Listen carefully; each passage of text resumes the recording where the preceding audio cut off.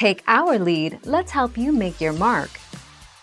Our goal is your satisfaction. Let us show you the way.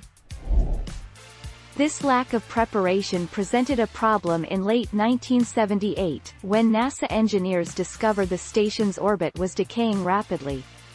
On July 11, 1979, with Skylab rapidly descending from orbit, engineers fired the station's booster rockets, sending it into a tumble they hoped would bring it down in the Indian Ocean. 11 July 2012.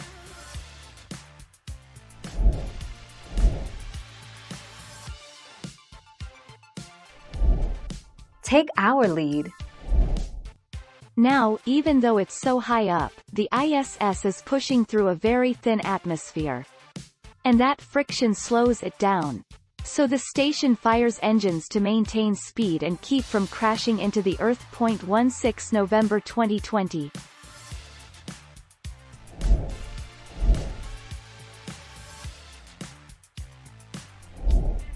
Take our lead. A total of 18 people have lost their lives either while in space or in preparation for a space mission, in 4 separate incidents.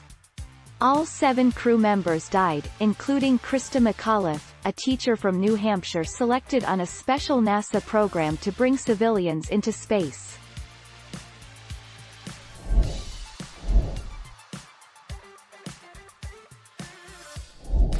Make your mark, take our lead.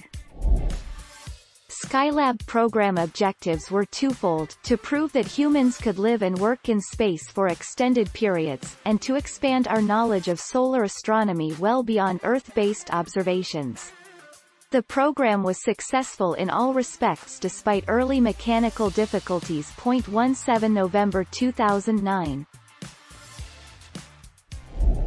Thank you for watching. Please subscribe and hit the bell notification.